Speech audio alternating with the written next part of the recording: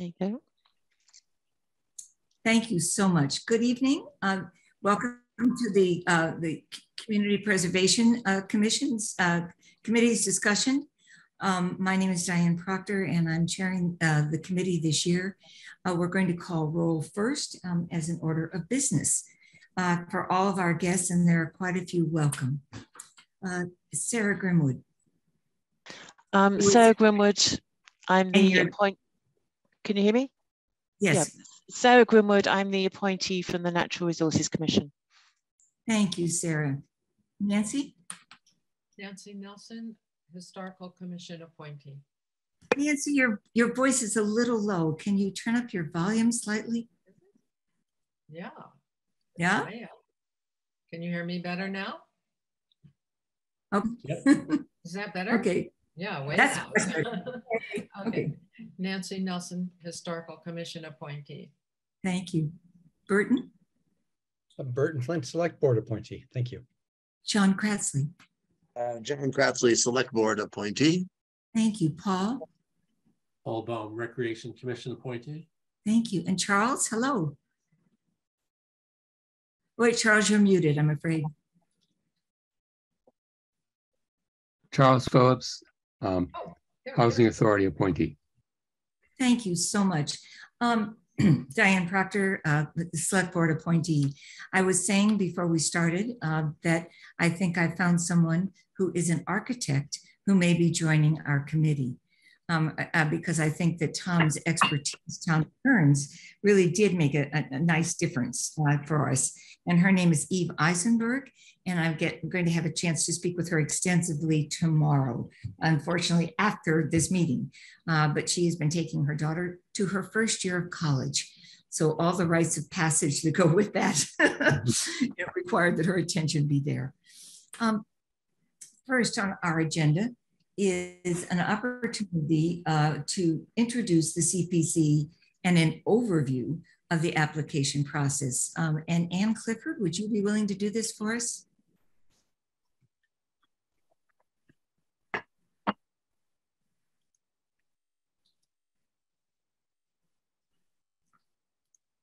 And then, for those of you who don't know, Ann Clifford is our new staff liaison person, and she's superb.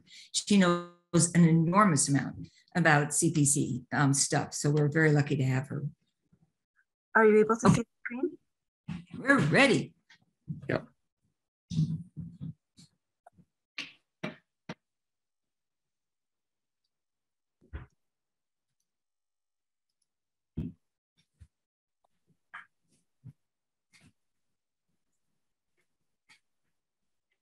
Anne, are you going to be doing the speaking? Oh, I'm sorry, Diane, I thought you were since you had done it last time. Okay, Concord's Community Preservation Committee, CPC. Some people refer to it as the CPA from traditional, from those who were originally involved in it. So if you hear CPA as opposed to CPC, then that's the reason. Thank you. The next slide, please. The 1.5% out of a possible 3% surcharge on real estate taxes and tax bills, the CPA in Concord. The first $100,000 of taxable value is exempt. Persons with income less than 80% of the area median income are also exempt. Seniors with income less than 100% of area median income are also exempt. Locally raised funds are matched in a percentage basis by funds in the state Community Preservation Fund. Thank you. I forwarded to each of you this morning, or perhaps last evening, rather late, Stuart Saganor's most newest communication with CPC committees. Very interesting and very helpful. I mention that because the person in charge of the state CPC is Stuart Saganor. And he has proven a wise counsel for us as we've moved through various questions and considerations over the last couple of years. The CPA property tax surcharge, the median CPA surcharge and the median tax bill is presented in this particular slide. So you can see that Last year, it was about $193 out of 14,335. Thank you. We are able to take action in 4 different areas. The first is community housing projects. And you see before you various ones that the CPA has supported over time. The Peter Buckley Terrace up here on the upper left, Walden Street in Concord Housing Trust, Lolly Woods, the CHDC, and a 4-unit Emerson Annex in the town and CHDC. Concord Housing Development Corporation is what the CHDC stands for those who are unfamiliar with that, and they help to manage our work. Thank you. The second area which we own, the building on the Giroux property, and that has been initiated. And so there's much good work that the CPC has started going forward in our town. Then we can contribute to historic. We bring the slide down a wee bit.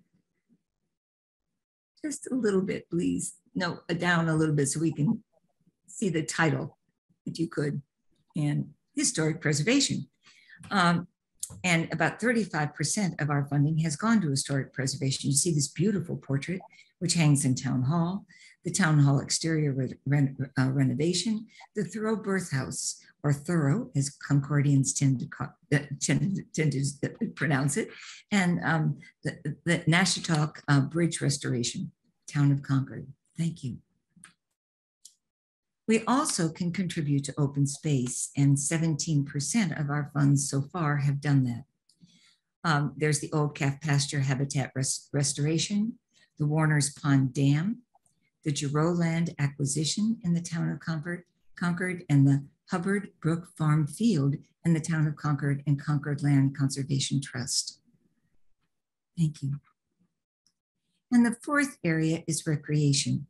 The CCH, the Concord Carlisle High School field renovations, phases 1, 2, and 3, we contributed to. Many of you may know that there is a field on the high school property right now that is also going to be coming and needing renovation. And how that goes forward and to what degree we become involved in that will be something we'll have to watch out for this year. White Pond Restoration Project. And if you haven't been down to see how the White Pond Restoration Project has developed, it's much worth your time, just as in the Giroux property. And here is the very field I was talking about, the Doug White playing fields. Now they're going to need renovation this year, and whether they use artificial turf or real turf and all sorts of discussions, I suspect will be forthcoming and probably be discussed by our committee. And then there's the Bruce Freeman Rail Trail. And we're all very familiar with that. And it's been going on for, does anybody know how many years the Bruce Freeman Rail Trail has been under development? Diane, I think probably since about 1986, thereabouts. Okay, so it's brand new, right? Okay. Yeah. Thank you, Burton, since 1986. And it's slowly but surely coming to a conclusion as the Concord and Sudbury. Now, over time, you can see that in the beginning, in 2006, 100% of our funding was matched by the state. But as new towns across the state have taken advantage, and you can see CPA state match funds over time, you can see that that number decreased and decreased and decreased. 67 a drop, then to 35, then to 27. You're all good readers, you can see that. About a 35% is estimated for this coming year, and various funding constraints may keep that from being quite as robust. Thank you. We'll have to see. Last year, we got a nice boost that we were not expecting. CPC application review process, public information meetings have already taken place or are taking place, not on August 16th, but this evening. The application deadline, despite our going a week late, remains September 16th, 2022. That has been broadly advertised across the town in various websites, and most people seeking funds are aware of that particular deadline. The CPC group visit site, this is an experience committee, so we all know what this means, will take place on Saturday, September 24th, when we have a chance to physically view the places where these applications are being presented.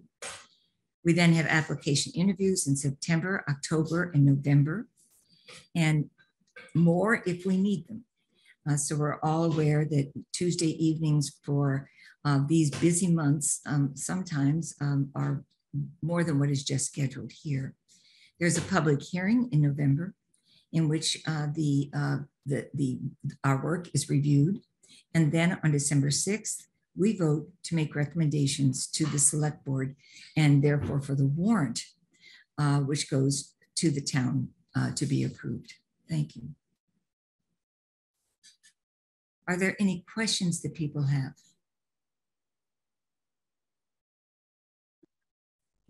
Because this committee is so experienced, I'm not surprised. No, okay. Oh, yes, Beth, you have a question. Welcome. Hi. Good evening. On the application, the applicant. So I'm part of the Civil War Monument Task Force, and we are going to be submitting it. Is that who the applicant is then? Anne, where are you? Are you still with us? I presume, Anne, you want to answer that? I believe the applicant would need to be the town. So you would need to partner with the town department. And that's one of the things we learned by reading Stuart Saganor's most recent missive, is that private efforts that are purely private and for the advantage of private use are not applicable for CPC funds. But where there is a program like the monument, the Civil War Monument, that's a collaborative effort between the town and either the committee or the individuals who are doing this. So thank you for your work in that.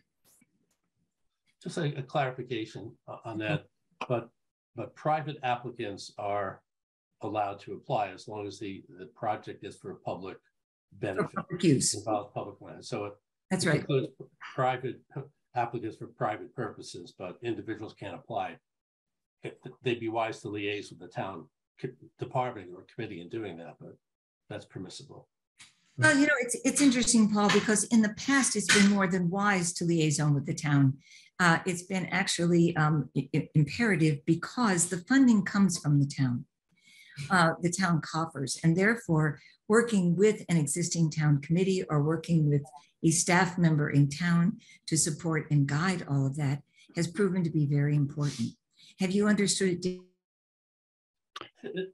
That's basically how I've understood. I think when I've asked those questions, I think the question is who's going to manage the project, and usually the town department manages the project. It can be brought up by an individual, but it's managed by the department. I don't know if that is absolutely essential, because if you read the CPC regulations, I think private parties can apply for a project that had public benefit, and then the management part of that is not clear. But historically in town, it's wise to get sign-ons and support from town departments.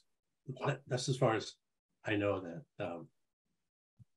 And especially if it's town property, you would certainly need to partner with a town department and have the select board's approval. Thank you, Anne, for that clarification and for that addition.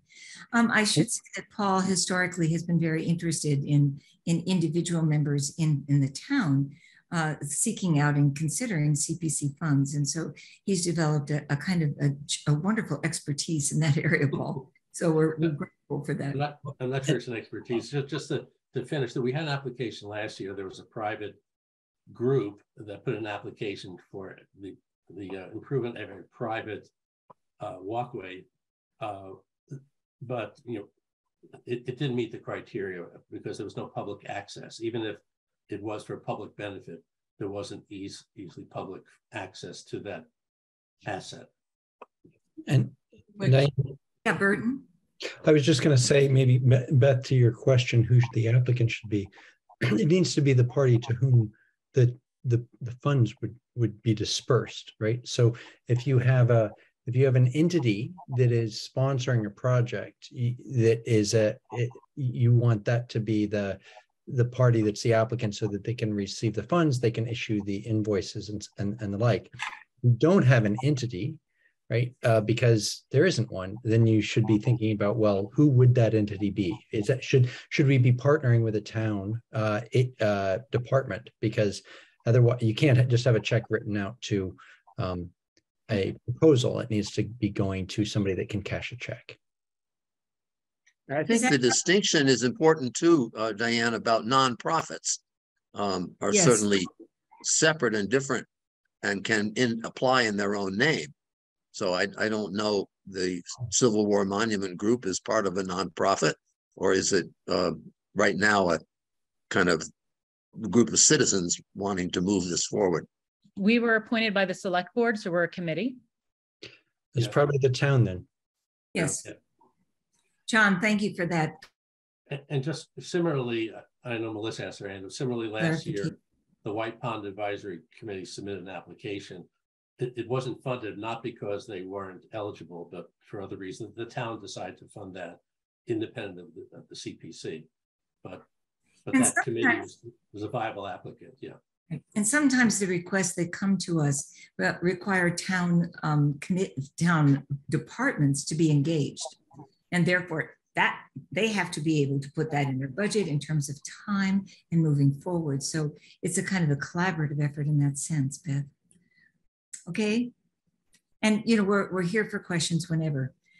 So don't hesitate to reach out.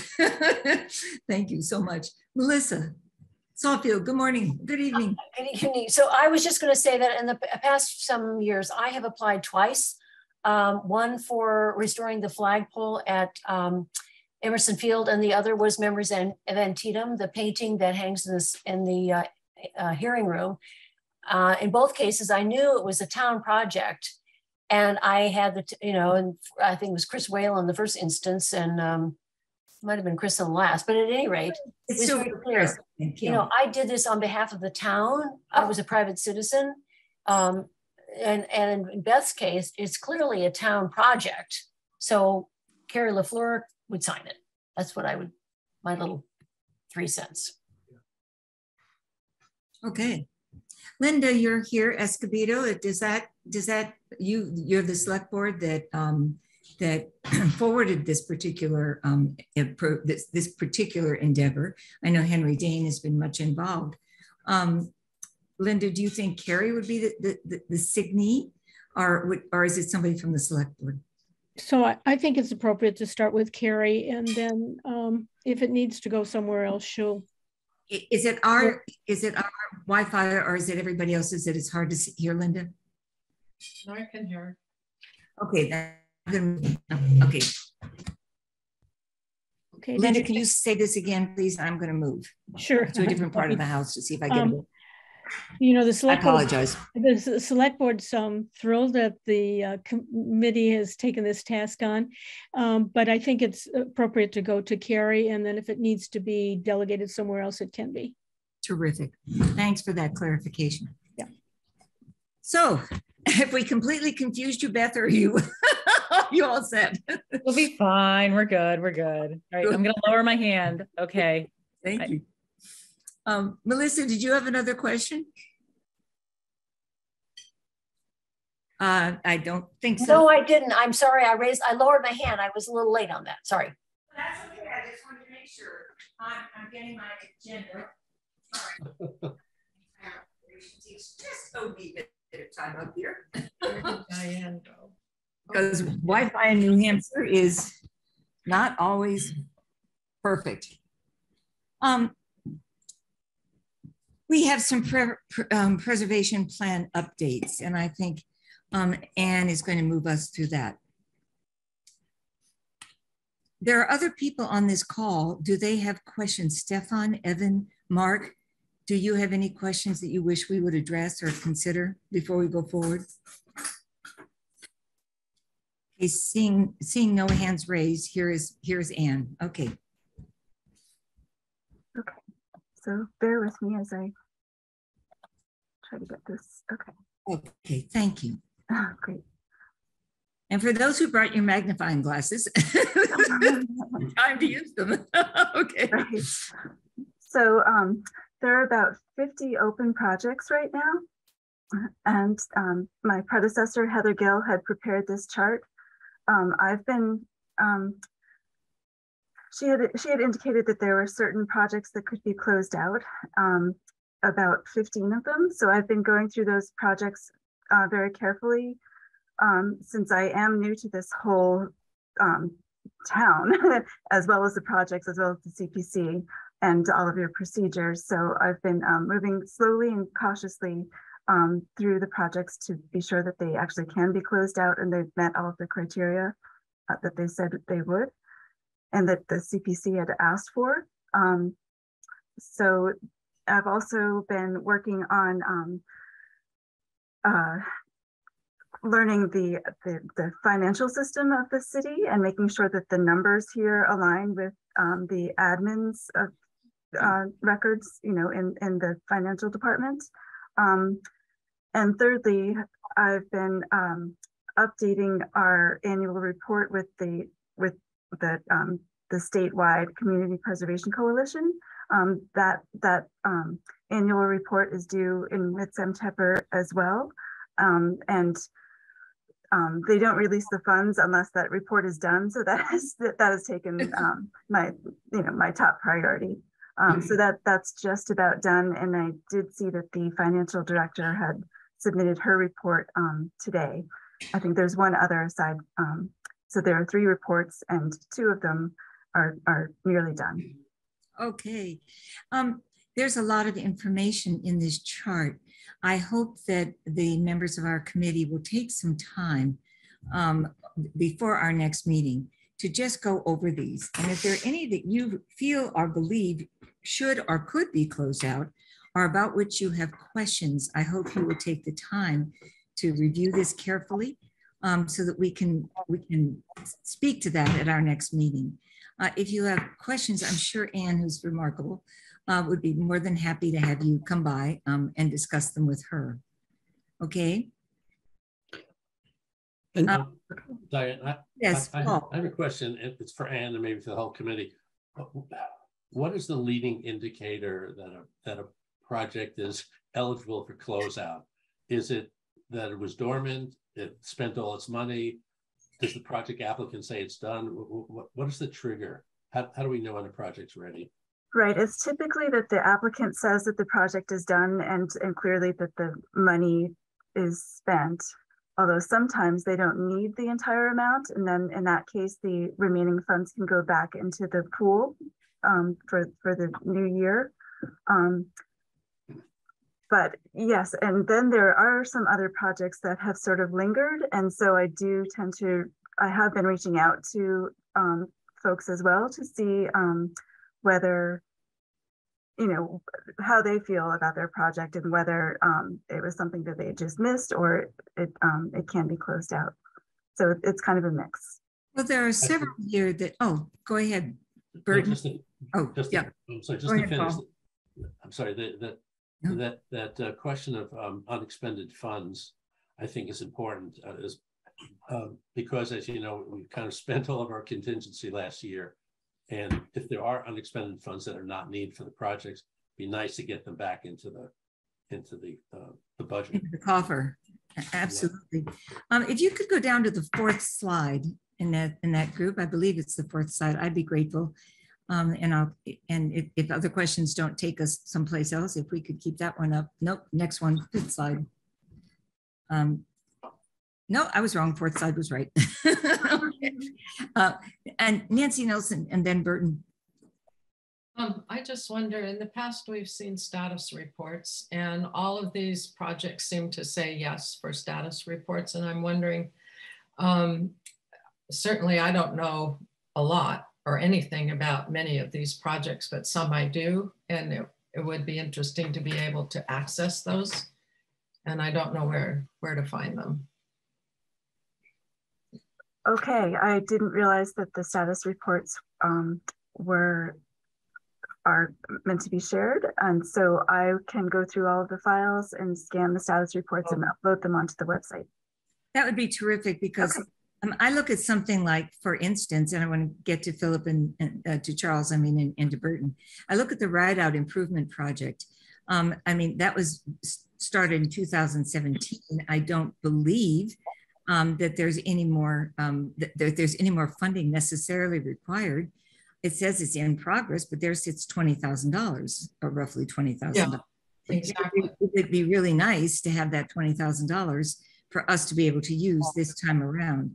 And there's several on this list that caused me to wonder. Like, for instance, the White Pond restoration. So much of that has been already done. $166,000 was offered. Only 27,000 or 28,000 roughly has been spent. I'd love to know what's going on there. All of those, each one of these projects, it would be lovely to have some status reports so that we can figure out, what kind of resources we have in the future. Burton. Oh, I was just going to say, and Anne, please ignore anything Elizabeth Hughes may have said about me. But no. Me too. I was just going to say administratively, it would be great when we're going to be reviewing documents like this or other similar documents, that they just be included in the invite for the meeting to take a look at. Now the status reports themselves, because I can appreciate there may be 30 of them or something for a given meeting. Not that, but it would be. I know I often have about 30 minutes prepping for these meetings, and it's great if I can pop into an email and look at them just for logistics of requests, since I know you're sort of coming in here and trying to figure out how we operate. Thank you. I was going to make the same suggestion, because now we have to wait to look at this really in detail until our next meeting. And you and I can meet when we get back to Concord, which will be far too soon. We're up here for millennia, but we're not. So what you and I can meet and go over some of these and figure out which ones seem, most bring a kind of an imperative. Okay. Okay, that sounds good. And just so you know that this chart was posted up on the website under current meeting documents, but if it's more convenient to include an email, I can do that as well. Okay, I did not see it there, and I've been having trouble trying to find them on that site. The chart or the status reports? The chart. The chart. The chart is on the website, but not the status reports. You are more accurate with this than I. So you're saying you saw it, right? I saw it, but it was under the date of June 16th, so that might have confused people. Oh, there you go. Because I looked and okay, thank you. That makes me feel much less dim. So you'll often see our agendas and other committee agendas under something like October 25th. 1910 or whatever it is. It's the wrong date. So I don't know. It seems really, really hard to change that. So I just go top to bottom. Oh, well. It was just. Well, Tina Brown, in a tactless moment, described Princess Diana as being a bit of a dim light bulb. And that's kind of how I feel when I try to negotiate the website. But I'm getting better slowly but surely. Charles. Just maybe a typo, but in one of the projects that's supposed to be closed, Concord Housing Development Corporation, 1888 Main Street. Scroll down. There is no 1888. Scroll down, please. There is no 1888 Main Street. That address doesn't exist. That would be interesting. How much do we give? There must be a typo. Yeah. Do you see that, Ann? I don't see it. Which project, Charles? By description? By description, well, it says broadening affordable housing, 930 and 1888 Main Street. Could that possibly be the to the bottom? There are 3 projects involved. It's not on this screen. Charles, do you mean the documents that are posted to the website, or do you mean on this sheet here? On the sheet that you sent us as part of the agenda. Review of project accounts to be closed. Oh, right. Oh, on the agenda. Yeah. Yeah, the So review that's package to be closed. That's so there's probably a typo there. But there were 3 specific ones listed. Yes. Are we closing those today? We're not there yet. So when we get to it. Oh, okay. Okay, thank you, Charles. 13. Should I clarify? Yes, of course. Okay. I noticed that as well. When I looked it up on the town GIS, I didn't find that address, but it's a development. So the deed is actually under that address, but the development itself has a new street name. And I put that into the report so that it would be clear. So that was an old address, but it's changed since a new street was introduced on that lot. Ah, thank you, Anne, for that clarification. Okay, thank you. Does that make sense to you? Yeah. What was the address? If you give me a minute, let me see. It was,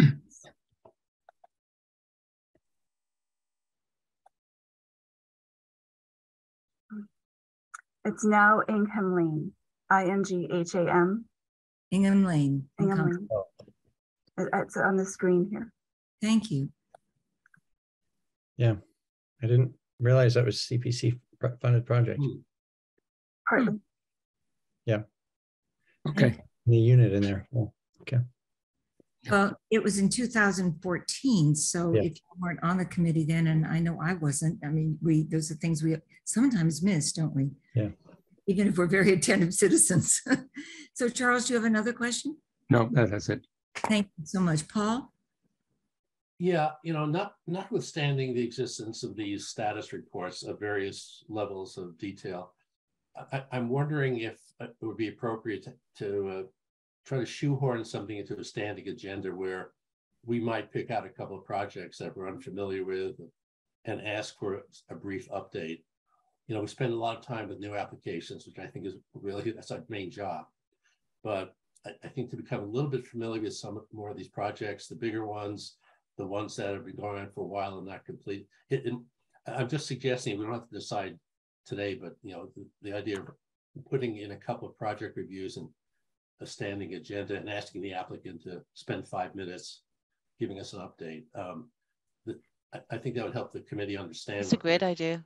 That's a wonderful idea, Paul. And we might pick one from each of the areas: historic preservation, recreation, and just go around, open land. I mean, do that, and housing, we might do that so that we could pick one, 4. And perhaps, would your advice, Paul, be to go to the older ones or add Sarah kind of a random shot across the bow?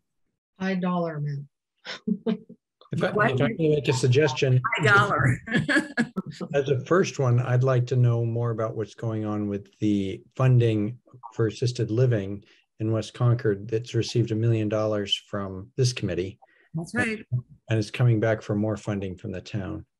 And that is the Junction Village Assisted Living. And I think it would be good to have an even update. more than $1 million, Burton. I think we actually got up to 2 million and change. Yeah. Okay. So it's been it continues to be a problem, a concern. Yeah.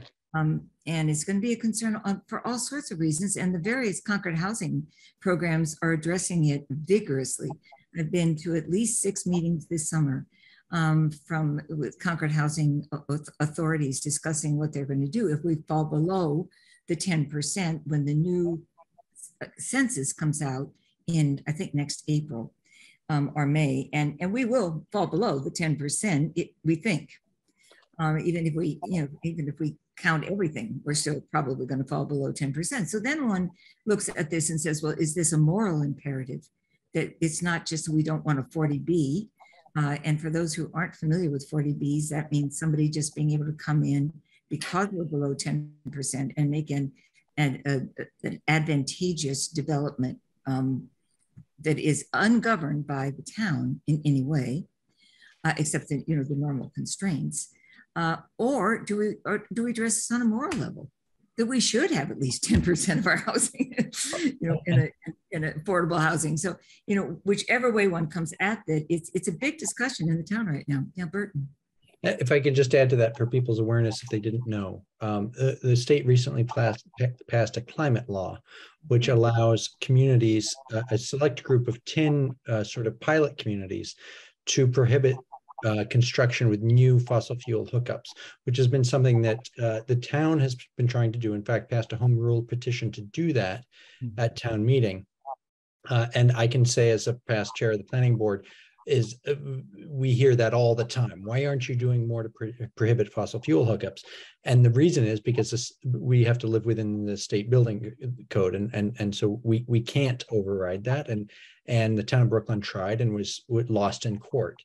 The town of Concord has said through a home rule petition, we'd like to do that. And the new climate law says the town can do it if it's selected as part of the 10 communities, if it meets the 10% affordability requirement as calculated under 40B, which gives us, you talk about the moral reason or the legalistic reason. Going forward, we now have two very compelling reasons to consider where we send our CPC funds. Previously, for better or for worse, you may have had two reasons to support affordable housing projects, one of which being because it's a public good, one of it which is because you don't want to see a large project in your neighborhood.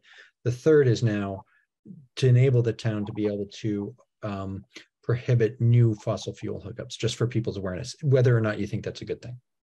Diane, this is exactly the type of discussion that stems from a project review, and I think it adds richness, I think, to our understanding of these projects. So, I mean, I think we should take a look at, I don't want to preempt this rich discussion, but I think we should take a look at the list that Anne provides here and maybe suggest a mini slate for the next few meetings. Yeah, I don't know how to go about implementing that, but I think there are a lot of projects let me ask if somebody on the committee would like to pick those first four, whether you'd like Anne and myself to pick the first four, or whether I don't think we can do this by saying, okay, who wants one? But after you've read them, if you want to send some suggestions to me, or if you want to, in fact, delegate this to Paul, whose very good idea has motivated this. What are people's general impressions, and how do you think we should proceed? Don't all speak at once. I'm sure. I like the idea that I think Sarah yelled out, let's look at the big ones. Okay. I got it wrong. If I got your name wrong, if that was Sarah, but I say look at the big dollar ones. I think some mix of old and big. Yeah. Old and big. Yeah, I go for the big ones. That's what I was thinking. Anne and I will look at the old and big and bring 4 suggestions to you in advance of that meeting. And if there's no reason to not go forward, that'll be on our next agenda. Okay. Right. Thank you. Thank you for good collaborative work on the committee. Fantastical. Okay. Now we go on to, and Anne, has this given you the support you need for item number 2, community preservation plan updates? Oh, I think that's what this chart really is the, good. These 50 updates on 50 projects. Okay. Yes. Nancy and then Paul. I had a couple of things to note on the updates. Okay. Terrific. On page 21, they're talking about improving collaboration and management and going down to the Concord's open space plan 2015 and then 1 through 9 areas. I would just say that, some places it's noted what entities or what areas, and when it comes to the Virginia Roadwoods, I think they may be thinking about national park plans. I never saw a reference, but I haven't read everything perfectly to the national park. And certainly in open space, that's a big thing. So on page 22, also under agricultural land, Lexington Road is indicated. Most of that is national park. So I think those things should be added. And same thing might go with- Those things, when you say those things should be added, what do you mean, Nancy? Under agriculture, under agricultural lands, number 2, Lexington Road, that's mostly national park. And some places the wildlife refuge is noted or other entities are noted. And I think there's kind of an oversight of what resources are associated with I'm wondering if, Anne, could you put up the plan so we can see what? I'm sorry? Could you put up, yeah, Anne, put up the plan, the CPC plan, because you're referring to specific. Oh, you're talking to Anne. Oh, good. Yeah. And I had thought we would be going through it page by page, but. Oh, that's a very long document. John, that would be fantastic if all of us knew how to access it. As everybody, well, you asked us all to read it before this meeting. We should. I asked you all to read well, then I stand corrected, John. Am I the only one that did not read it and did not find it? Well, I went to the office and got a printed copy and went through it page by page. But it's also on the meeting. The current meeting documents. Yeah. It's posted. The plan is posted with the edits, and so. Okay, Sarah, you've read it. I'm a little confused about what we're talking about now. Are we talking about the 3 updates that Anne presented just a minute ago on the screen? Oh, I had to look at it, yes, but I didn't go through in the detail that we need to make comments. Okay, and I'm sorry, I think I confused people too, because I was confused myself. So there was this spreadsheet of updates, but now we've switched over to the community preservation plan. And the document, that's correct. So all of these. I thought we had switched when Nancy started on it. Oh, right. Okay. I thought you were talking about the report, the 3 reports to close. Okay. Can you put that up on the screen, Anne, please? Diane, I think mentioned going back, or somebody mentioned going back to item number 2 on the agenda, which was the community preservation plan updates. I thought that's what we were just discussing just now. No, this is it. No. Right. There we go. Can you all see this now? Okay. And okay, I did not read this.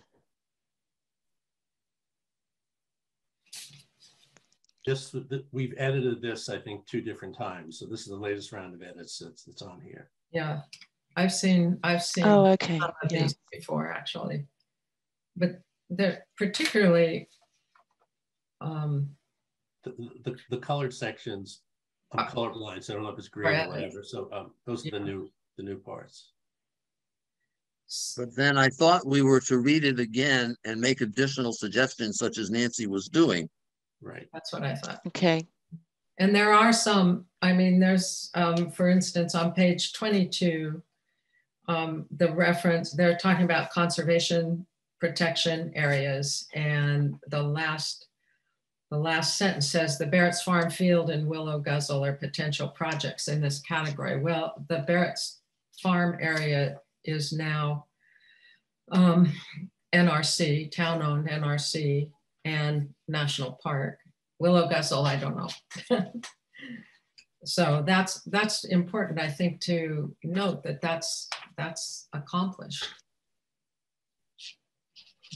But anyway, we could defer this, I suppose. I have a number of suggestions on different pages as well from the going through it page by page. Yeah, I do. John, it is this document, just for clarification, and I'm sorry, I'm a bit confused. It is this document that you wish to go through page by page? Are the documents? I thought that's what you asked us to do at the last meeting. I was referring to the chart with all of the potential up. That was what I was asking us to prepare for the next meeting. Does that not? Then perhaps I misunderstood. I thought you wanted us to take the Community Preservation Act Concord plan. Yes, and go through it. I've done this. I've read this one through. Well, that's what's on the agenda, actually. So. Yeah, I agree. On the agenda is the final review of this plan, and I think we should provide comments to. Well, I think that's terrific. I then, what was the document that we reviewed about those updates and status reports? They were just project updates, not those are project plan updates. Yes, but accounts to be closed in project updates. So you're saying that's number 3, not number 2. Yeah. Okay. Okay, and I missed the last meeting, so I'm sorry I didn't get the memo to review this. Okay, well, Dim Bulb here missed all this. So I have read this, so let's go through it. We could do it next meeting and people be more prepared. I would absolutely defer to the considerations of the committee. What do you all think? Well, I think if several of us have comments now, we ought to put them on here. I couldn't agree more, Paul. We could extend it to the next meeting as well. And if people who have not had a chance to review it or didn't understand that they should, can go back and do so. They can then add, we can always have this as a continuing or sustained dialogue. Is that all right with everyone? Yeah. Yes. Is that okay? All right. So Paul, why don't you start, and then John has some comments, and we'll go. Okay, I just have a few things. Okay. Page 25. I'll just hit. You can go to page 25. I have three comments. So on page 25, you mentioned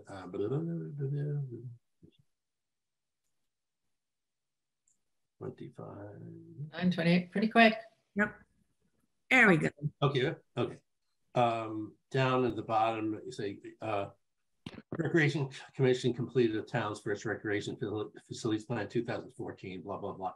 I think you should add that plan is being updated, and CPC has funded the update of this plan, because in this paragraph, we say this plan is a template for CPC funding.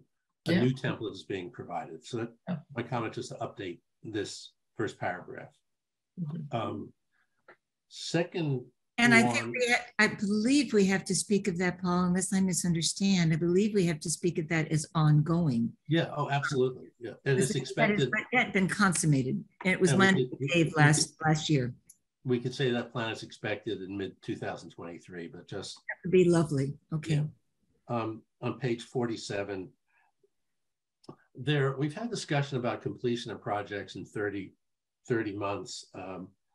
And it's repeated on page 47 somewhere. Oh, yeah, project completion. Yeah, wherever possible, project should be completed in 30 months. And then, I took a look at the application on the timeline, and the timelines on the applications are sometimes pretty specific and sometimes non-existent. So I think we need to tidy this up a little bit and say wherever possible, projects should be completed within 30 months. And the application should detail, and either the status report should say why that's not happening, or the timeline should be more specific. It's just, I think the timing, it involves this paragraph here and also later on the application on timelines. I looked at the applications for last year, and some of them had timelines, some of them didn't say anything. That's right. So it's if we're going to be serious about, they should be completed within 30 months, and unless I wouldn't say permission is granted, but unless explanations are given or something like that, just to tidy this up.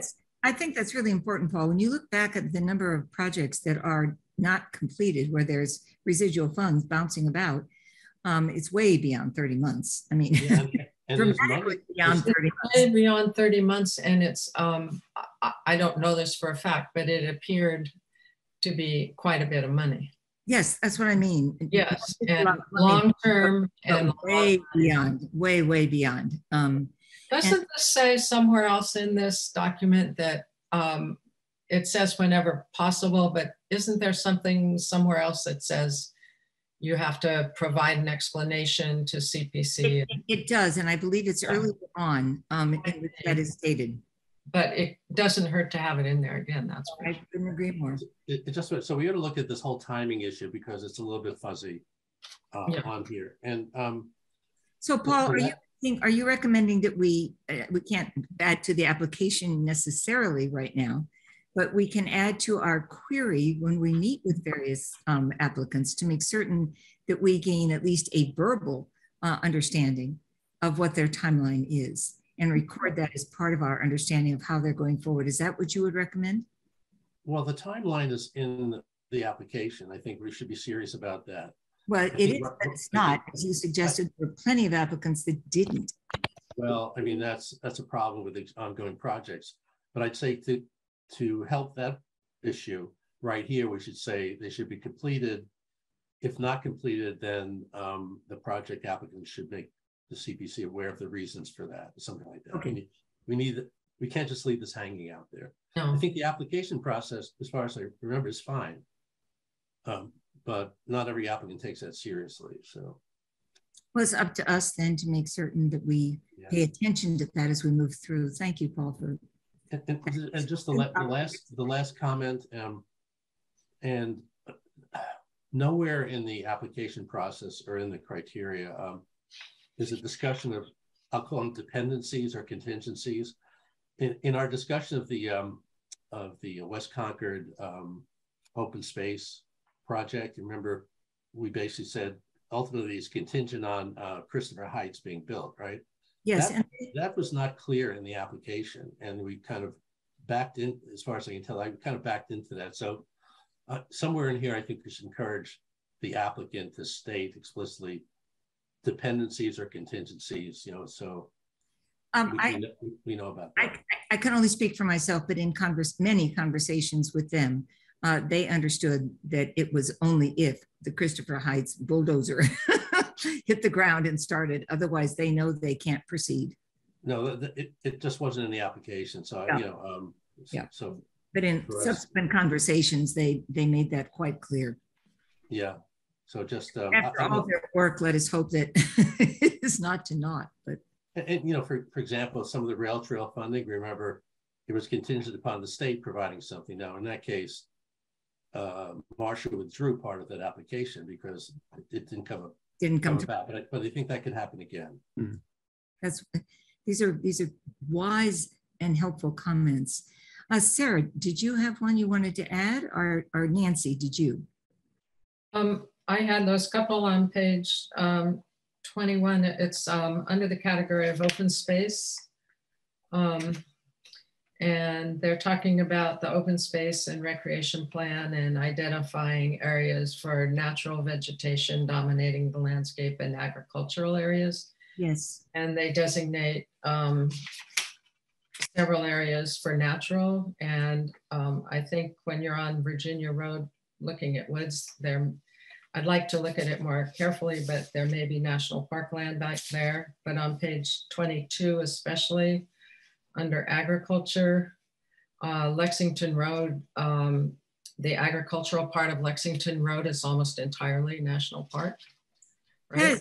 That's really important to indicate, particularly given the grant that I believe, and you can help me with this, Nancy, the grant that the national parks have recently received, which in part is to address the land. But isn't Haywood Meadow, would Haywood Meadow come under this or not? Maybe I'm just getting confused. It's not agricultural land per se. No, I guess it's not. No, okay. It's more in your bailiwick. Yeah. Resources. And then also there's Lexington Road is primarily national park. And then number 5, Reformatory Farms, I'm a little unclear about that, but on Barrett's Mill Road, national park for agriculture, national park, and especially the town NRC with Barrett's Mill Farm there. That's a major part of the agricultural character of the Barrett's Mill Road area. So that's that. And then we should update under. Are the reformatory farms not the farms that the prison uses? I don't know. So I wasn't talking. They're not. Okay. I don't know. I wasn't addressing that. I'm sorry. I thought you were talking about number 5, Reformatory Farms, Barrett's Mill Road. It's the / Barrett's Mill Road part, but I think the reformatory is further past Barrett's Mill, and they have the cattle there. You know, they have those big herds of cattle there. They do, but Barrett's Mill Road actually kind of dovetail. I mean, I don't know where in the circle it no longer is Barrett's Mill Road, but when it becomes officially Route 2. But I understand that. I think that's what they're talking about. That's what I think. Yeah. Okay. And then the last thing would be under open space opportunities, number 2. They talk about the Barrett's Farm Field area as being an opportunity, and basically that's pretty well done. So I think that's all I had. And by 23, by saying that it's basically done, could you be more vague, as my mother used to say? Well, they're talking about it as an opportunity, and it really is no longer an opportunity because the land's protected by NRC and it's farmed by Barrett's Mill Farm folks. Yep. So it's kind of done. Wouldn't you agree, Sarah? I mean, it's pretty much done. National Park Barrett's Mill Farm is pretty well protected. You would eliminate the Barrett's Mill Farm Field and just go to Willow Guzzle or potential. I might just take out that's the easiest. Just take that out. Terrific. We can just take out that beginning of that sentence. Thank you. Yep, that's all. And then private and unprotected farmland. No, nothing there. Sorry, that's all I have. Thank you so much. John. Well, I'll try to run through them quickly because I'm not sure what the best approach is I'll raise them, and then if you want them sent in some format, I'll try to do that. I did think we were going through it page by page, but we're jumping around, so I'll just go where I made my first notes. Okay, I didn't understand that expectation, John, or I would have set that up. So I'm sorry. Okay. Anyway, page 14. This is in the housing area. Let's see, page 12. No, actually, I got to try to get this straight. Page 13. Page 13 ends with criteria for community housing projects. And there are 9. It all stems really from the Keith Bergman letter about Christopher Heights. Select board? I'm sorry? To the select board, you mean? Well, he wrote to the select board, but you sent it to all of us. I know, but I'm just wondering. Yeah, and anyway, it's a question of, and it's an issue that he brought to our committee back when I was chair. And so the question is whether we should add a number 10 at the bottom of page 14 that says working with the Affordable Housing Trust in terms of criteria for community housing projects. I mean, there's always going to be this issue of collaboration with them because they are a separate source of community housing money. And obviously their letter, it seemed to me, was almost asking whether we were going to speak up on this issue. It was, John, and I think your comment is well received. I also think that they're not just partners in money; they're partners in understanding and resources and information. Mm-hmm. And as you know, we called on them last year, Keith and others, to come and talk with us about some of our thoughts about the Assabet River Bluff project. So, if we could add a number 10, that I think that is a wise contribution. Thank you, John. Yep. Okay, then moving on. Where am I going to next? Yeah, this is. May I ask one question? If we think of this as a working document and one that will be used by by this committee when all of us are not on it, or each of us is not on it, in working with the the Concord Housing Development Corporation and the trust, is it your sensibility that would in any way prejudice or bias this committee's work? Mm-hmm. I just want. I think they have. I'm sorry. Were you asking me? I was, because you're the lawyer and the judge. I mean, what do you think? I think it's not, because I think they have consistently asked that we collaborate. We've never worked out anything rather more formally. We have no memorandum of understanding with them, but they certainly do the same work we do. And I think it's important to acknowledge with a gentle word like collaboration. Yes. continue our relationship. Okay, then collaborate when appropriate. Yeah, because I think that keeps an open door. Thank you. Okay, moving on to page 19. These are the criterion for historic preservation projects. And I know, Diane, you, along with my wife, are in the thick of the 250th planning. I wondered if number 10 there at the bottom of page 19 should be projects relevant to the 250th celebration. That's interesting. These are criteria. This, again, it's general criteria, but this is going to be the biggest event in town for all of us. Well, I hadn't thought of adding it to our charge or our understanding, but I don't think it's imprudent. What are other people's responses to that?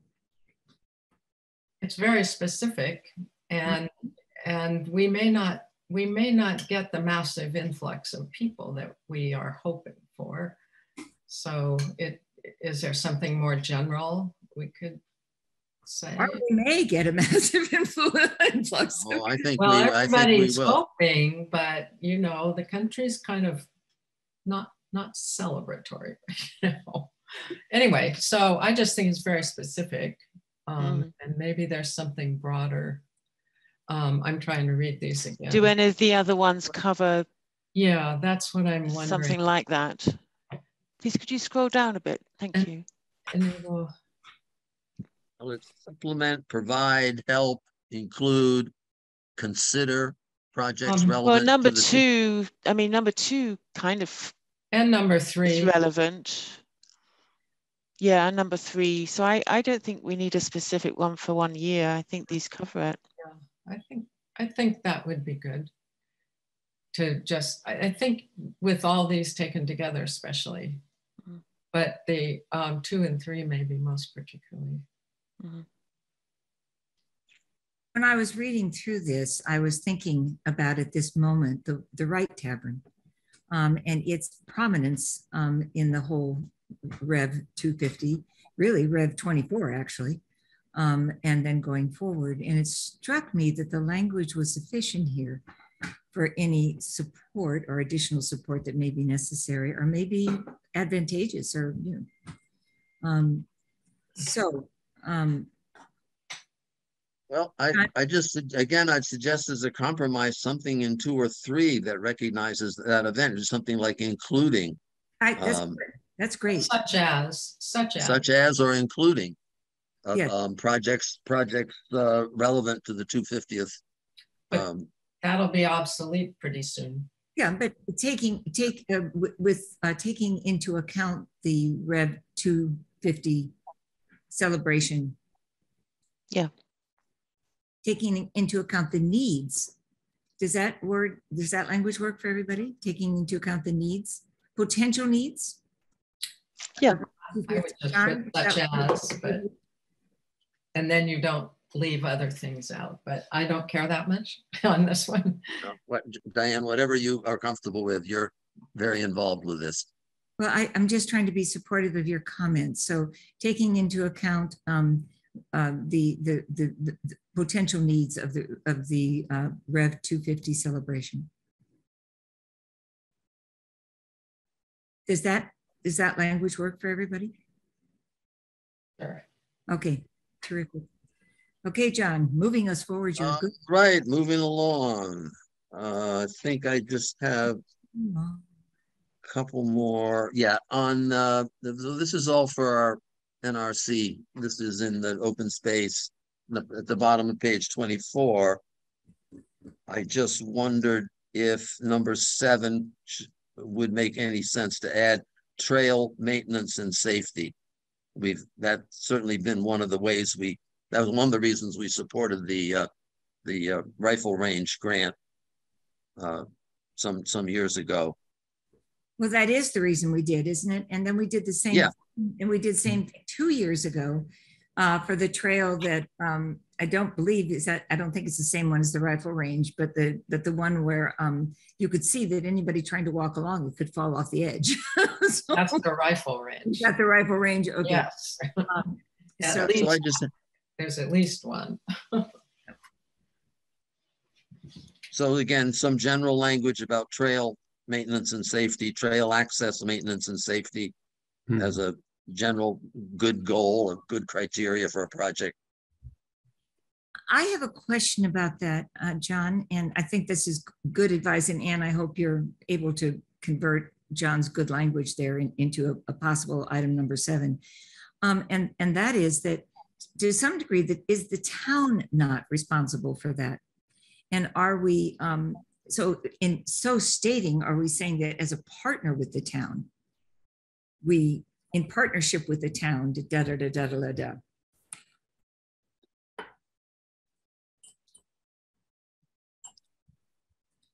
What do you think, John? I would suspect we're in partnership with the town on the prior 6. I don't know that we need a distinction. Okay, all right. How does everybody else feel? I'm comfortable. Okay, and could you indicate that you got the language there? Or would you like a clarification? Yes, I've got it. Terrific, thank you. And this one's for Paul, bottom of page 27 on the criterion for, I think these are recreation projects. Whether it's important to indicate working with the organized youth and town sports organizations. You mean added on to that, John? Yeah, as a number 5. Well, yeah. We did that with the high school fields, didn't we, John? Yeah, it's just another criterion that you would be evaluating a project on its degree of coordination with or relationship to organized youth and sports organizations in town. And you don't think doesn't 4 cover that?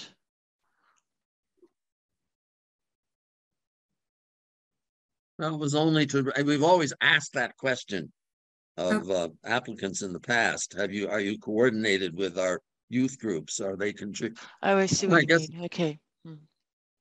I agree with John. I think it's so much of the youth sports are conducted by sort of private groups for the benefit of the town, and they use town facilities. And so I think that this liaison with groups, specifically mentioning those private groups, I think that's important. So it's a little bit vague in number 4, I think. Okay. John, could you give us language then again for number 5 that doesn't exist? The Phantom 5. Get back there. Let's see. We use utilize, ensure, expand, coordinate with, consider, the interests of. Yeah, I think the interests of it and the use of, I use the term recreational assets by town sports groups. Okay.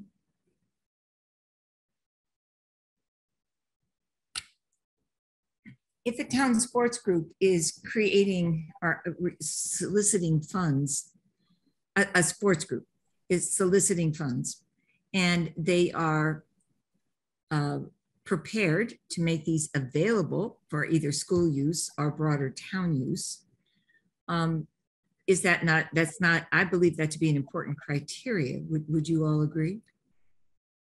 As opposed to, I can't think of a field that way, but can anybody think of a project where this might be giving money to an organization that does not necessarily, is not necessarily open for and engaged by and appropriate for broad town usage? You know, I think the project would have to go through Anna and the recreation department. The sports group could propose that, but it's sort of like the conversation we had earlier. Who'd be the sponsor? There could be an improvement in the field to improve safety, to improve access, to improve usability. Those could be proposed, but it'd be through the recreation department. Okay. John, do you have do you want to repeat that? And do you have the language that makes you do you think you have the proper language to move forward on this one? Or would you like clarification? I guess I would like clarification, since you mentioned town groups, but you also mentioned just general, like other organized groups. Are you preferring one over the other, or both, all of the above? John, do you think you could give us that language again, please? Paul was working with me on it. I think it was something to the effect of consider the interests and needs. Yeah, organized. They're all youth sports group, of Concord's youth sports organizations. Yeah, Concord Crowley Youth Baseball, Concord Crowley Youth Soccer. They're all those. The recreation department doesn't run that, but the recreation department provides the playing fields for the use by those organizations. So there's a symbiosis between. I don't think we can say Concord Carlisle in our thing. We have to say Concord. Well, I'm just saying that's the name. You could put abbreviation CCYB, CCSB. But I think consider the interests and needs of Concord's youth sports organizations. Thank you. Exactly. Perfect. Mm-hmm. So promulgated by private organizations as well as town.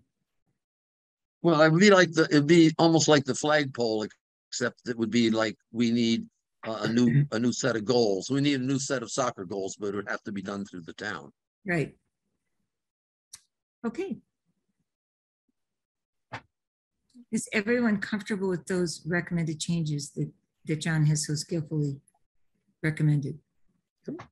Well, so Anne, will you update this document in a different color or something so that everyone can just check the new changes, and then we can read through and see if there's any more for those of us who haven't gone through it carefully? Good idea. Yes, I can do that. Thank you. That'd be helpful. Thank you. That's a great suggestion, and it would be most helpful. I have a question. At some point, we actually have to publish this document as opposed to keep on editing it. And the edits are all good. And I think the more we read this, the more changes we make. But we probably should blow the whistle on a publication date. Well, I think once these emendations have been reviewed by the committee, we can vote to accept it at our next meeting. Exactly. I trust that Anne will send out those changes in different color and serve as a kind of, as if we were reading our minutes for the meeting, we would be reading through this document. And then we can vote on it at our next meeting. Thank you, Paul. Well, and realizing there's some in the committee that haven't reviewed this, they need the opportunity to review it and provide the comments offline here. So absolutely. So one more final set of comments, we review it and we declare, we vote on it. So how about I agree to review in the next 2 weeks. So any new comments go to Anne in the next 2 weeks, and that still gives us 2 weeks to review before the next meeting. Terrific. And that also gives, I mean, each of us should take that. I mean, I've read through them. I presume most of us had a chance to. What I have not read through, just for clarification, was that 4 or 5 page document of updated status reports. And that's the one I hope we will all review carefully before our next meeting. Okay, review. Could I just make one last comment? Oh, of course. I'm sorry. Yeah, well, it's just a question for Anne, and that's whether there's a number of references for how to communicate with the CPC. And one example is on the bottom of 31. I just didn't know the comfort level of having her name available to the community as a contact, as opposed to just calling the planning division. And I didn't remember if we had Heather's name in this or not in the past as a direct contact for help. I think it's safest to have the whole planning division there, so that if I don't get it that someone else does. You know, I guess I should say that in looking at this document, I think it could use quite a lot of work, but I have a lot on my plate right now, and so I didn't want to get into my suggestions at this point, but maybe a year from now I would have more suggestions. It's to me, it seems as if it's a plan, an annual report, and a sort of process manual. And so we might consider breaking it apart to 3 separate documents. But that's just my 2 cents. I think it makes I think it makes a lot of sense. Yeah. And that fits with my last comment, which is page 47 and 48. The working year broken out by months is really, I think, not accurate any longer. And I think when Ann tackles the bigger project of reorganizing this document, I'm sure she'll realize, I think all of us can see that we don't do the things now that are on that annual schedule. Yeah.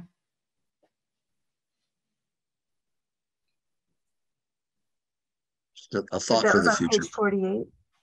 Page 47 and 48. It's a monthly time. It's a generalized monthly timeline, but it just, you know, we've changed a lot in our scheduling. Okay. I'll look for that. Then the numbering may be off too. Okay. I'm done. Fantastic. Hands down. Hands down. Thank you for your careful perusal and study of this. It's much appreciated by all of us. Review of project accounts to be closed. Now that we've had clarification that there is no 1888 Main Street. You want to move us through these, Ann? Yes.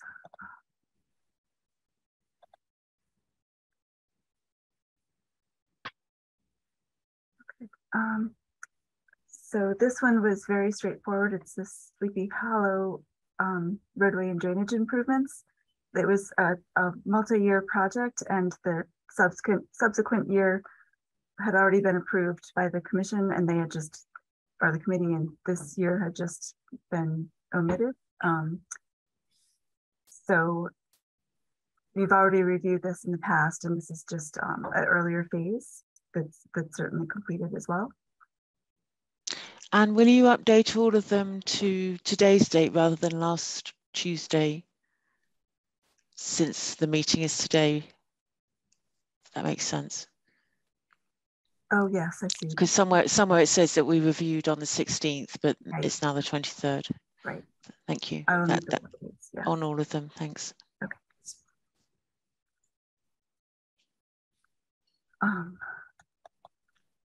Then this was another multi-year project, going back.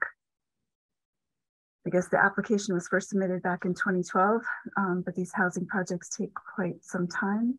And I have gone through the file and made sure that all of the documentation was in place. There was just an opening recently for the site for the house at 930 Main Street, and here's the invitation which I sent out to you. So that's all very exciting to see that complete.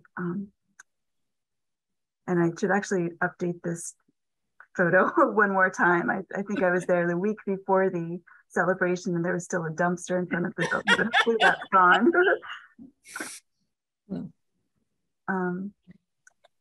And then the Haywood Meadow was the third one. The third, right.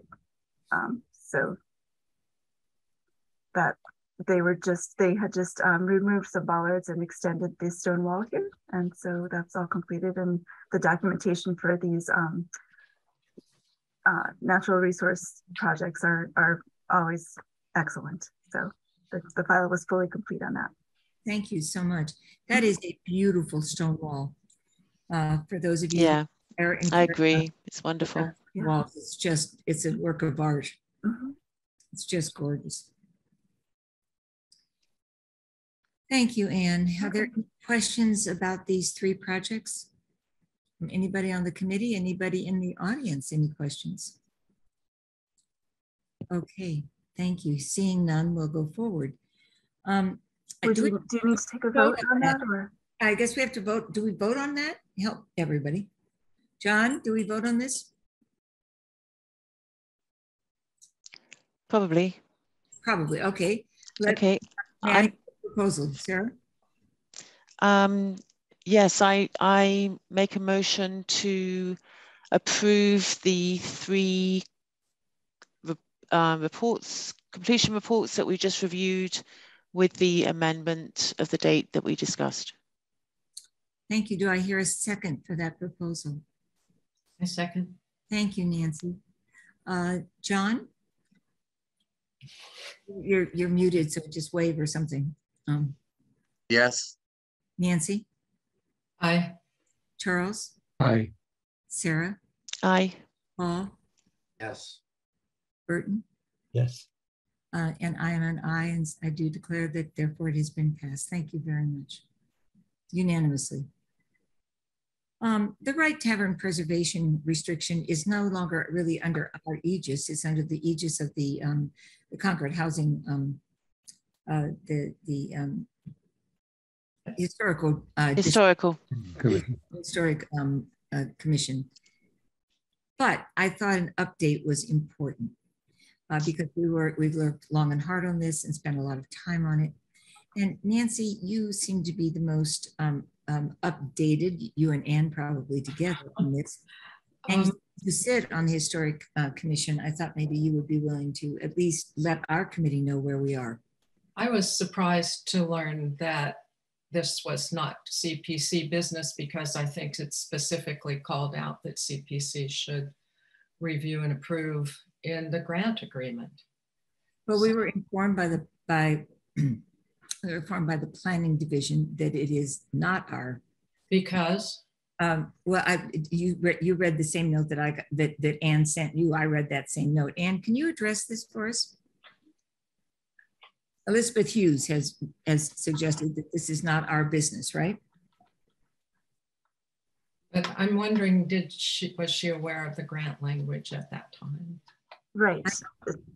That's a good point, Nancy. I don't think she was aware of the grant language at that time. That does say that the CPC would review and approve the preservation restriction along with the Historical Commission. I think the Historical Commission should be the one to review and approve it first. And I would expect this commission to defer to their decision. And they did invite Tom Wilson of the Wright Tavern to their next meeting, and he'll be presenting his, an update to his project and accept questions from the commission. Informally, I should say that I've had an opportunity to talk with both Tom and Peter Nobley, who've been involved in all of this. And part of the question is, how often will this be open to the public? And I think it's in terms of both intent and intention, it will be open a great deal more than 12 and a half days a year, which is some of the legal language that is often appended to these. And I hope this can be, I hope that whatever issues remain can be clarified and resolved at the earliest possible moment. Yeah, I think there's a lot of concern about that number of days. Yes, I understand that.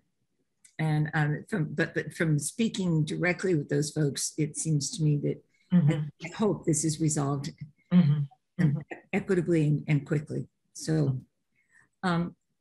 so thank you, Nancy, for staying on top of this, and thank you, Anne, for helping. Melissa's also here. And, oh, Melissa's Chair of Historical Commission.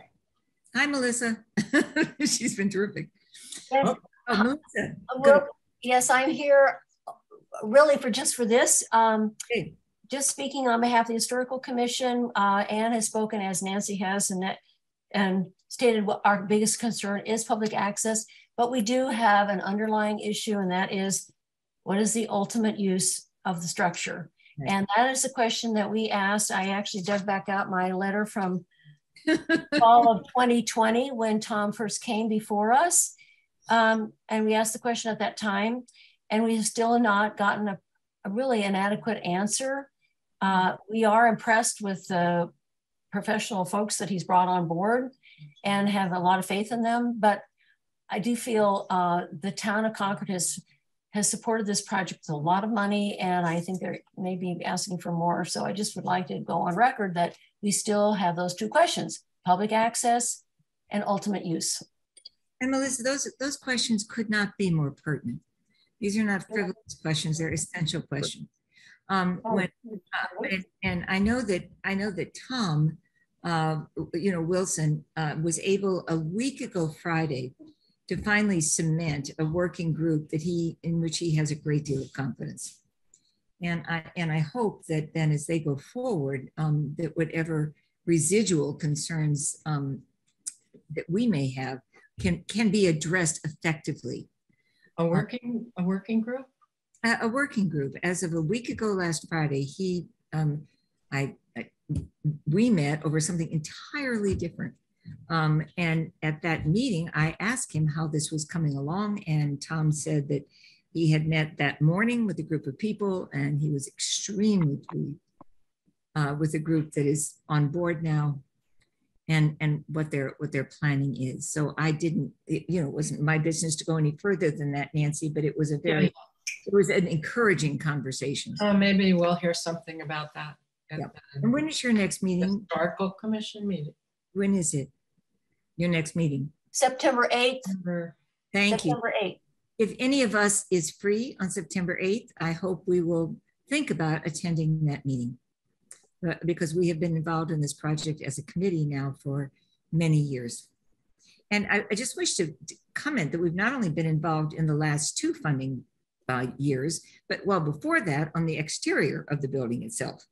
So we've had many, many iterations, I think, in terms of committing, developing this particular project. Windows, roof.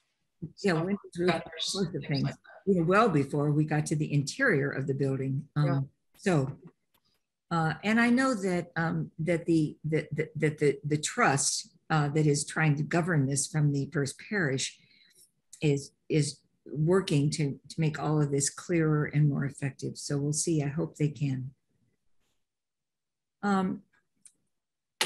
Other business in minutes, procedures on signatures on minutes. And this is your item. Can you speak to it, please? Yes. This is like really Elizabeth's item, Elizabeth Hughes. She had mentioned that signatures are not necessary on minutes. Okay. But as long as the board votes on it, then they can be accepted without a signature. That is also my understanding. Okay. Because I don't believe we've signed them before. That doesn't mean that we shouldn't, and if we should, we will. We should. Let's look at the minutes of May 17th, 2022, and then June 21st, 2022. I hope you all had a chance to read over those minutes. Sarah, you're the one that usually sees something that is in. I read them. The only comment I have is that I wasn't at the meeting for the second one, so I can't vote on those minutes. Yes. Hip replacement. Go, Sarah.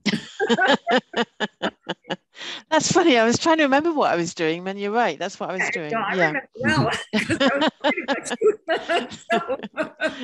I even looked at my calendar to see if I was on vacation, and I wasn't. And, no, you weren't. Yeah. And now I remember why. Yeah. It is for a different reason.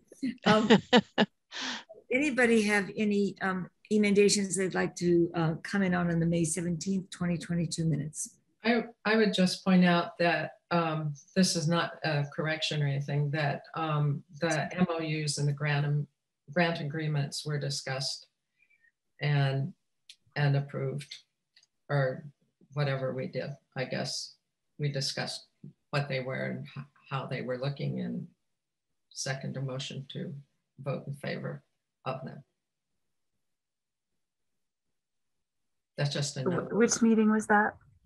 For May 17th, under review and approve memorandums of understanding and grant agreements.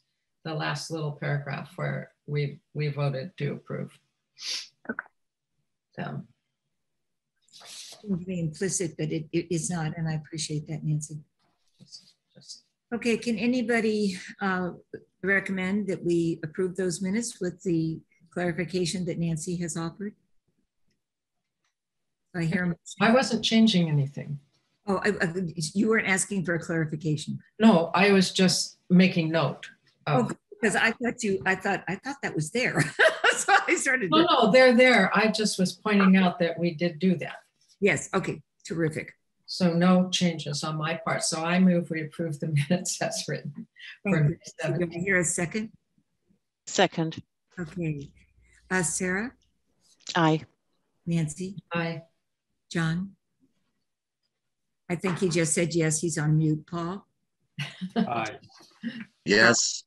Yes. Charles? There he is. Aye. Burton? Yes. And I do as well. So a unanimous acceptance of the minutes for May 17th, 2022, and the June 21st, 2022 minutes.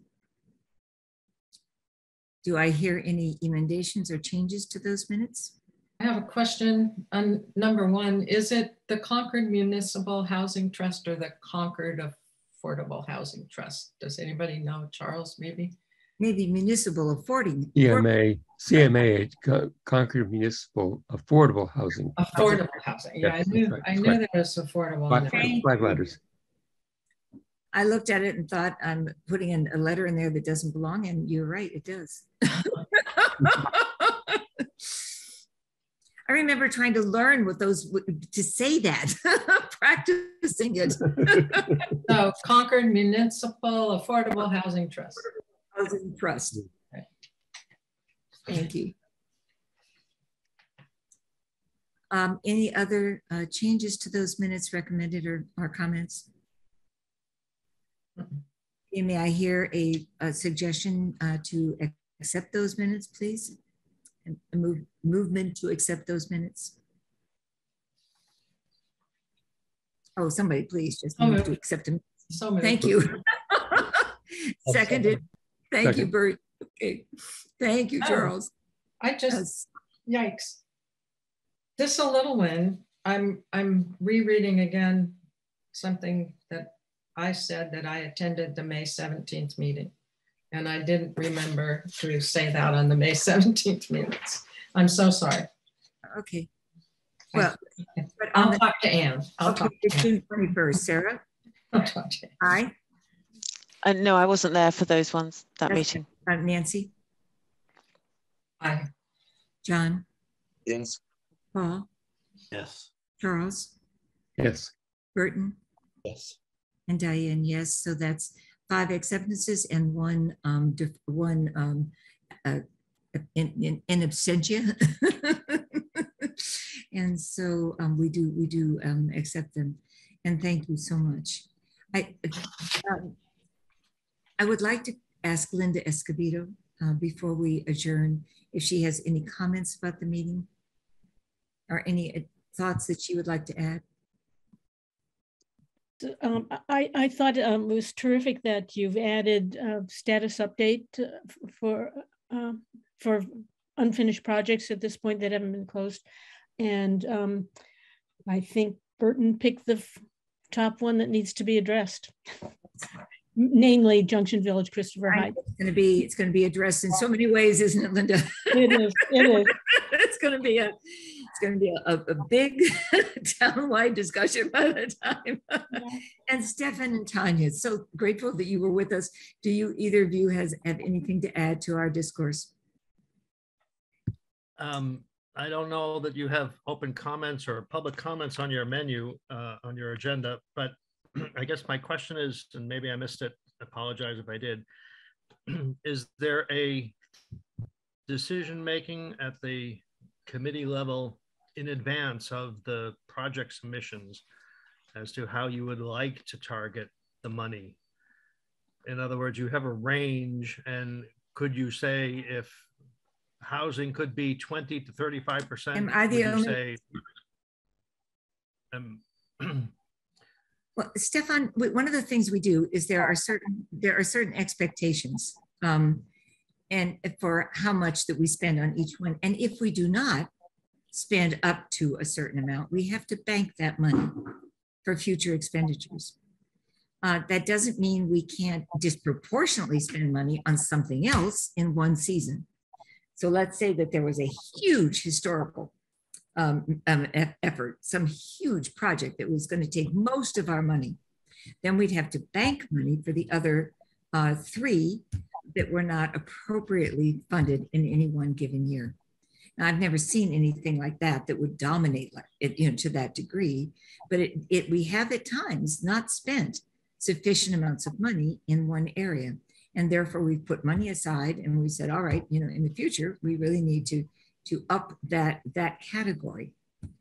Does that answer your question, or is your question different than that? Well, that answers 80% of it, but I'm going a little bit further. Okay. To say that from what you just described, it sounds like you would set aside the minimum required, which would leave the maximum available for other projects. And my question is, would you consider taking a different approach and saying, we are going to allocate the maximum to affordable housing, whether we have it or not, and whether we spend it or not this year, and we will thereby allocate less to recreation and historic preservation, even though you might have more than enough to spend and fund all of those projects? That's really my question do you set your goals or your objectives for the year, or is it driven by what applications come through the door? Well, I will try to answer that, Stefan, and then I will turn to the wiser group of the committee to address that.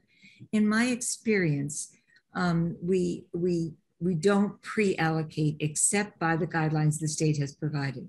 Okay. As to how that gets distributed. And then through the adjudication process, as we listen to various proposals and we hear the various urgencies that people have, we begin to adjust the funding accordingly.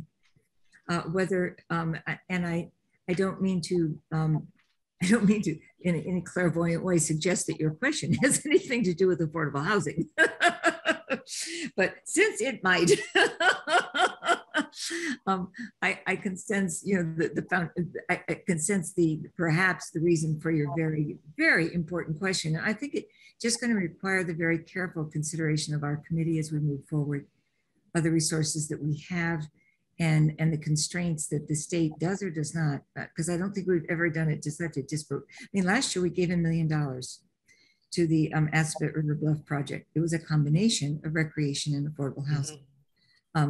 Whether we could have given that much money just to affordable housing is yet again another question. And Burton, who is wise on all things, perhaps has a response somewhat different than my own. Yeah, well, I would just add to that. So, Stephen, it's a great question. I think that generally we're responsive to the applications that are in front of us. The other thing that has come before, that's been a consideration of the board, is we want the money that we allocate to be spent sooner rather than later. So while we oftentimes find ourselves in a situation where we've had a lot of applications in one area, so we set aside funds to be spent in a future year, let's say on land conservation. I think that generally the committee wants to see the funds spent in the near term, which means we need to have an active application in front of us. That doesn't mean that I don't think, you know, maybe given extraordinary town priorities, we might want to encourage, let's say, the affordable housing,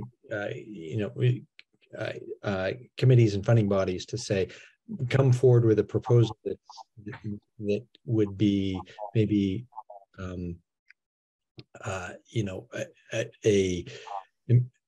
a big funding priority for the committee. But I think that just setting aside money for it to be spent on a future date is not likely to be the approach we would take. Yeah, well, that's not been our usual protocol, I believe. Does that answer your very good question, Stefan? Fully, thank you. Thank you. Okay, and thank you, Burton. Tanya, do you have a comment that you'd like to add, or is everything okay at that end? Thank you very much. Just a thank you. It has been very interesting and informative. Thank you. Thank you, Tanya. Burton, your hand is still up. Do you have something more you want to add, or no, you're just... I'll lower that. Okay. Do I have a motion to adjourn? I'll make that motion. Yeah, Burton, there you go. Do I hear a second? Second. Oh, we've gone beyond your 8:30 deadlines, but here we go. Only by 10 minutes. Okay. Burton? Yes. Aye? Or Yep. Nancy? Nancy, aye. John? Yes. Paul? Aye. See you next month. Good. Charles? Aye. And Sarah? Aye. And I as well. Have a wonderful rest of the end of this summer. I hope Next meeting, September 20th. That's right. No, I hope we can continue to meet in Zoom. And I would just like to say thank you. This is the best committee. I mean, it's fantastic. And the talents on this committee are amazing. And I hope that Eve Eisenberg as an architect can step in to help us in that regard, because I think that's been helpful in the past. John? Yeah, I just wanted to ask Ann, in the past, Heather was able to distribute the applications to our homes, which was beyond the call of duty. I'm just curious, would you like us to pick them up from your office, or what will happen on September 16th? I'm happy to do whatever the committee would like me to do. I would certainly post it up on the website, and we'll have documents here, but if there are certain committee members who would like things hand delivered, I'm sure. I think we can all come and pick them up. I mean, Heather did that above and beyond, unless I hear otherwise. No, I think that's right. I volunteered to deliver if somebody can't go. Anybody else comfortable with going in and collecting them? Mm-hmm. Yes, maybe. Okay. Then I think that we will come in and get them, but it's really important to have them on paper. Because we're going to walk right all over them, use them. You know, I know I'm monastic about these things, but if we have them on paper, we have a chance to really, you know, do the good work that this committee does every time. Exactly.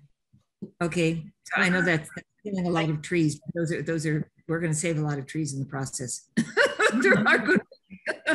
Thanks, everybody. Okay. Thank you all so much. And listen, I know that this probably sounds unnecessary, but you know, it's the end of the summer, and I hope everybody can find a time to relax. Take a deep breath, because we're going to need it. Okay, bye.